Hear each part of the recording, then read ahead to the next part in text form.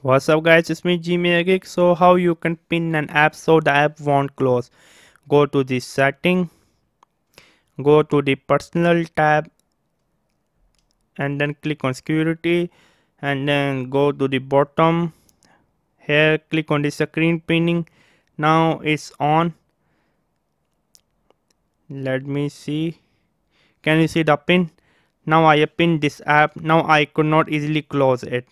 Screen pin, but we are in the setting, but the app we can easily cannot close. As you can see, to unpin, touch and hold the back button.